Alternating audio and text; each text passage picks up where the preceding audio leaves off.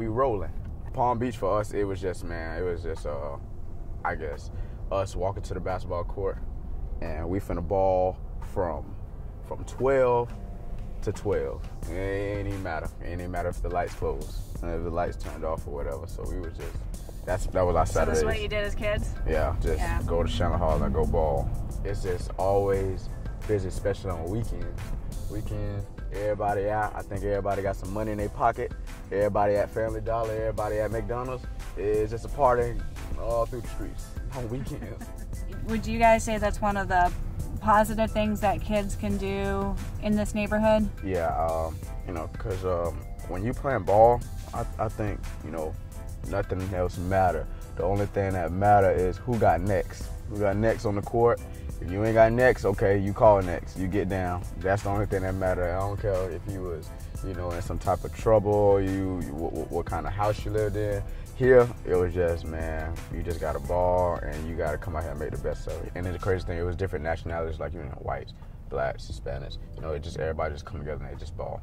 I feel like, to me, it keeps you out of a lot of trouble. Mm-hmm. Like, even anywhere where it's just, you just being active or whatever, even if it's a field playing kickball, whatever, keeps you active. Because one thing that I noticed, like, in life, when you get bored, you tend to do stupid stuff.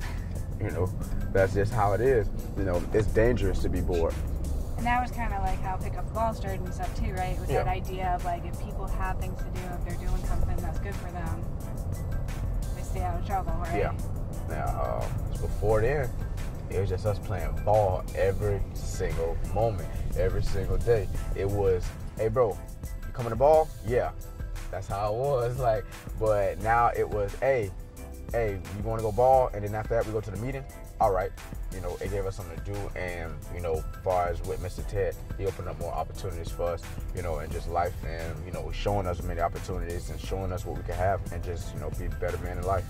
What are some of the things that you don't think kids in your neighborhood were always exposed to growing up that you're learning now that you're part of these mentoring organizations? I think love. Yeah? Like, more love, like, and just the proper, role models. Proper role models, because role models to me back then was, people that, sold drugs, people that, did, females wrong. For instance, my godfather, he taught me, how to be a man, how to handle things even when times get hard and things like that. So he was that big role model in my life. He was that father figure in my life. So I don't think too many kids have that.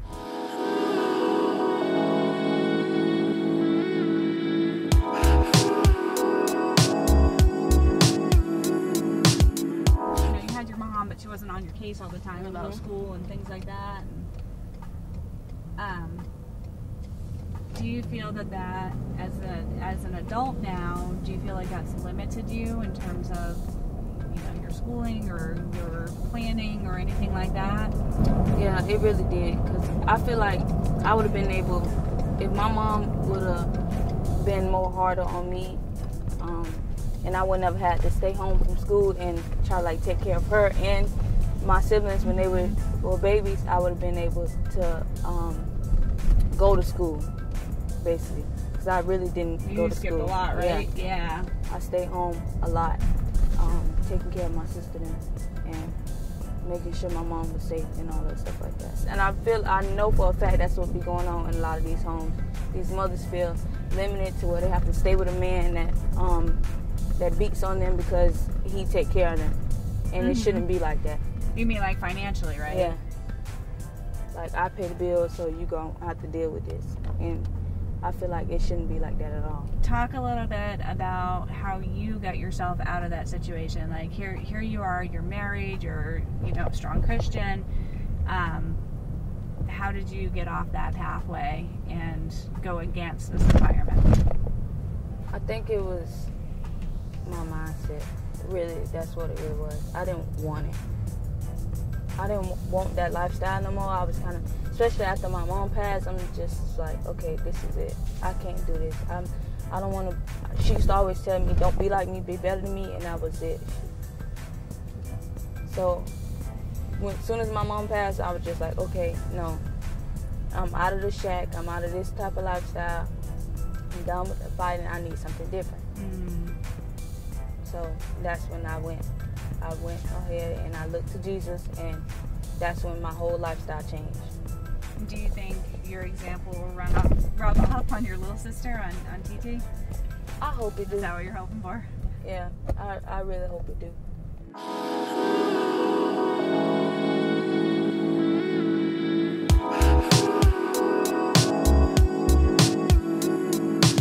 I had to bring them over here, man. Show them what you was doing up here. Yeah, and we do a lot of stuff in this community on a weekly basis. We do Bible studies. We do we train the kids, and McDonald's provide us lunch every Sunday. So every week we in this community. So I was like, why not doing this community? And we got Next Level and Riverside Church and Boys and Girls Club. They partner with us. We in 5 Title I schools right now. Not just me, and just other schools. And we do mentoring and stuff like that. I got an inner city curriculum, so it's reader friendly. If a kid come to school and he hungry, I don't want to learn about 2 + 2. I'm hungry. Getting abused. Yeah. It's survival. It's survival. And poor teachers, they don't really understand that. They don't Most of them are understand. women. That's And true, they look Dwayne. like you. I know. So a woman has a different type of perspective than a man. But And it's a not woman really- growing up in white suburbia has a different perspective too. I hate to say it, but it's true. If I come to you and I'm like, man, what's up, man? I ain't do nothing. They might feel threatened, and that kid get rolled up.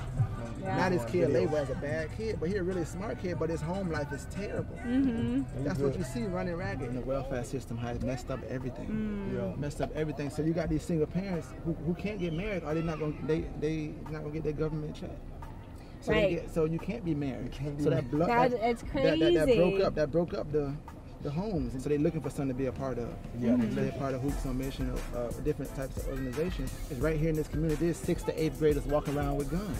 I know. And it's not, and they got to protect themselves. So how can I tell this person don't have a gun? Through Hoops on Mission, when we have these camps, when we go into their schools, they feel like they're a part of something. As a community, as a different type of race, Mexicans, white, black, Puerto Rican, Haitian, all type of race. If we can just all come together, just talk to the people that's over the city, and we can get better facilities, better projects. Every project should have a basketball court. Every project should have a facility where kids can play in the games. So these kids won't have no space, no room to do other things like drugs and guns, like you were saying. These kids in the projects and the shack don't got no other hope but to just pick up a gun or pick up drugs, because that's the only thing they see. Besides, these kids in Michigan, all they see is a basketball court. So it's rare. I'm not saying you don't see drugs, but it's rare that you see it in Michigan. But you go here, you feel like you're in a third world country. This look like a third world country.